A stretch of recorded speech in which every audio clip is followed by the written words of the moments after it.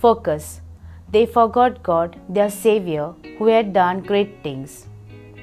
Forgetfulness may be because of advancing age, a distracted mind, or an out of sight, out of mind attitude.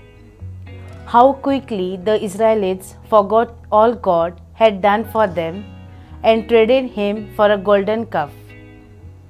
The psalm details some of these forgotten wonders, great things in Egypt, wondrous works in the land of Ham and awesome deeds by the Red Sea.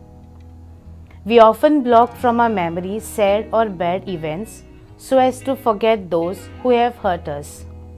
Yet, the more we love the person, the harder it is to forget.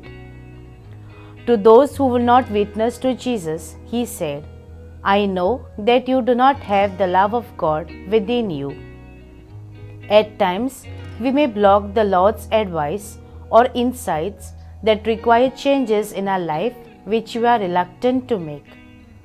God does not want us to forget Him or His words. That is why He makes it possible for us to hear His voice daily, through scripture, persons, events, and nature. One day the Lord put into my heart that I maintain a diary of what He says to me. Today, as I flip through previous pages, I marvel at how the steadfast love of the Lord never ceases. Can I ever forget Him? Fruit. How can I keep Jesus in my thoughts today and be His witness to others?